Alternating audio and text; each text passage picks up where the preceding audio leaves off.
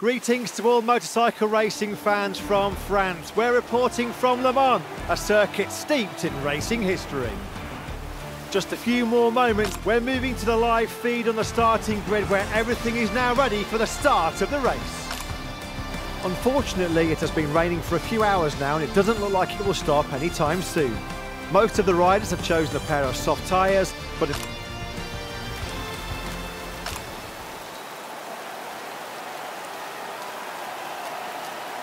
the Martinator proved himself a pole man. We just have to see if he'll be able to dominate this race as well.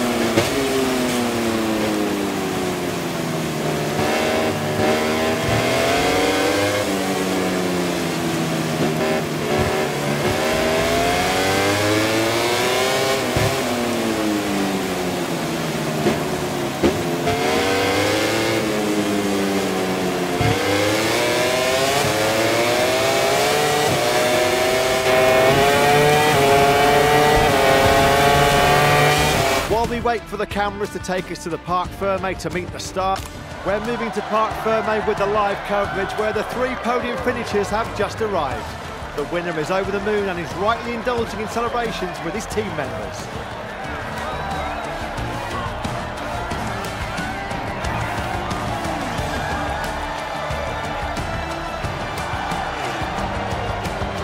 Here are the top 3 riders on the podium.